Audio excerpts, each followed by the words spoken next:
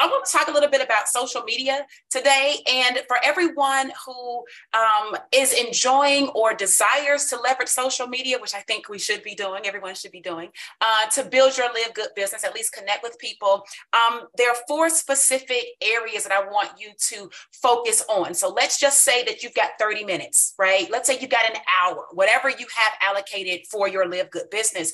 You want to break your social media time up into these four quadrants. They don't have to be equal time, right? It doesn't have to be 15, 15, 15, 15, but you need to decide as you get going how you want to handle it. But these are the four areas that you need to be aware of your actions. As Dr. Aaron said, your productivity, right? So number one, your ability to be a social listener. Right? What is a social listener? A social listener is essentially like when you're going out and you're scrolling, right? But you're scrolling with purpose. In other words, like you're scrolling, you're looking for something. You're actually reading content. When you find someone that posts something of value that you align with, you actually comment, you actually respond, right? You're listening, i.e. watching technically, but you're watching as you're listening for things that stand out. So there needs to be a certain period of your time where that's what you're doing, right? You're on a social listening path at that point in time, right?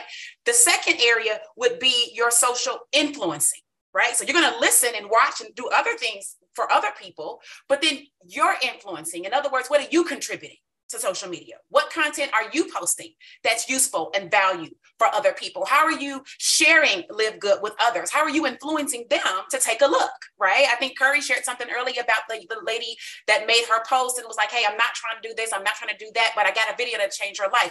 That's the way she's choosing to influence people to reach out. So you need to have an influencer period of time where you're contributing.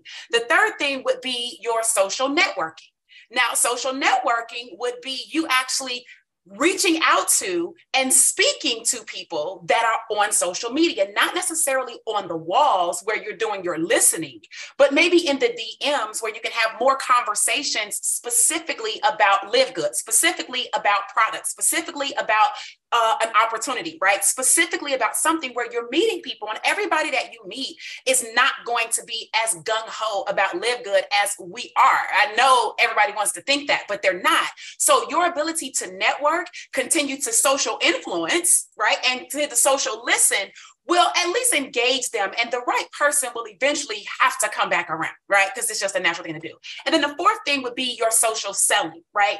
Your ability to generate the leads, your ability to convert people and, get them to the video where they become pre-enrollees, and your ability to work through that process, because you guys know not every single pre-enrollee actually upgrades. So there's something there that can be done, right? You can continue to communicate with those people. You can continue to provide value to them, invite them to the cause, invite them to, whatever is happening in the Live Good society. But what are some things that you're doing that you can invite people to engage with you in? So again, those four areas, the four quadrants, social media quadrants would be your social listening, your social influencing, your social networking, and your social selling. And if you can find a way to fit those four things into the time that you have allocated for your Live Good business and you're productive, not busy, I think that everybody will start to see even more growth in your business and as well as interest in what it is that you are doing. So Live Good family, take that, use it to your advantage, and back over to you, Ben.